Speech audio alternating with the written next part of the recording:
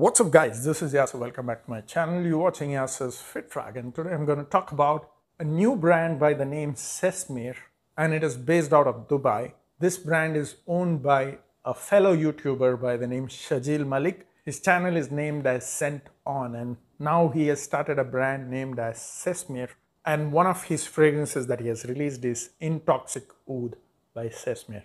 In case you are interested in buying, I would be giving the website link in the video description area. It is called as Fragaholic.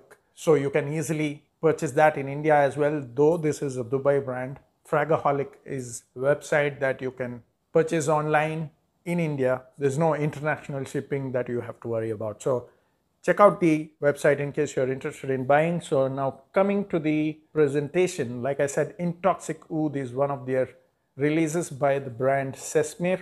And the best part is it's an extrait de parfum concentration. Now, extrait de parfum is 40 to 45% oil.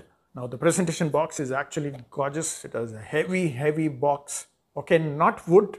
It has a cardboard, but it is very thick. Okay, this is as strong like a plastic. And not talking about cheap plastic, but it is as strong like a plastic, though it is made of cardboard. It has that soft cushioning right here, and this is where the bottle sits. All right. Now the back of the box gives these details, which is 60 ml. Now this is a 60 ml and manufactured in December 2020, and it says made in Dubai. Okay, so like I said, this is a Dubai brand. He also is a YouTuber from Dubai, and this is how the bottle looks like. Okay, 60 ml, very heavy base. Okay, you can see the difference, right? Very thick glass, typical Middle Eastern style of heavy bottles. And this is a cap, and it says Intoxique Oud by Sesmir with that little label here. The back is quite plain.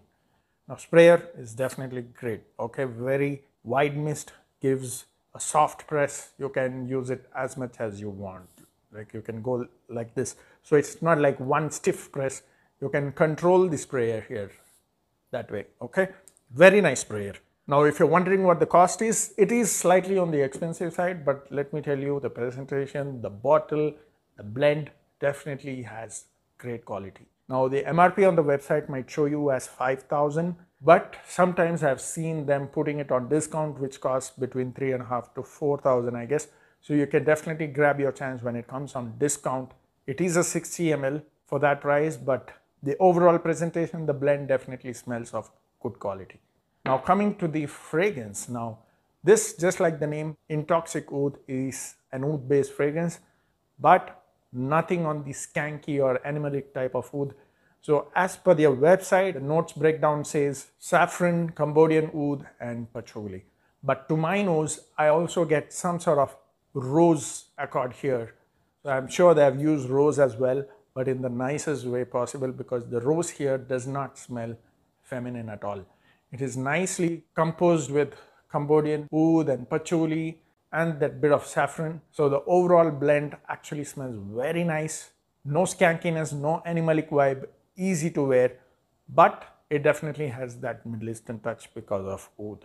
So in case you do not like Middle Eastern based fragrance at all, then this is definitely not your type. But if you're okay to try Middle Eastern type of blends, this is definitely one of your options, because the quality is definitely great. In case you want me to relate it to some fragrance, I would say you can compare it with Latafa Velvet Oud, but the blend here is more richer, more thicker than Latafa Velvet Oud, because Latafa Velvet Oud has that very nice, beautiful opening, but does not have any sort of rose vibe. Now, this is where it differentiates. It has that nice touch of rose to it. Now, when I wore this one day after I tested, because when I test it, I don't wear it on myself. I just apply 2 to 3 sprays on my inner elbow without wearing any fragrance so that I can judge the fragrance well. After a few days of testing, I wore it on my shirt as a scent of my day that day. And after 3 hours, I received a compliment from my brother, because I wasn't expecting it to project in the 3rd hour as well. But surprisingly, my brother came up to me and said, "Oh, wow, that's a nice oud fragrance that you're wearing. Which one is that?" So I was a little surprised, because I asked him, "Are you seriously able to smell it?" Because he was about 1.5 to 2 feet away when he was asking me this one. He said, "Yes, I can definitely smell you. It smells actually great." And I told him that it was this one. So in the 3rd hour, it still projects about 1.5 to 2 feet, and that is the performance of this one. So I'm sure it projects about 3 to 4 hours. So you can expect about 1 feet projection in the 4th hour. And it gave me a good lasting of 8 to 9 hours on my skin. So I'm sure if I wear it on clothes, because when he complimented me, I was wearing it on my clothes.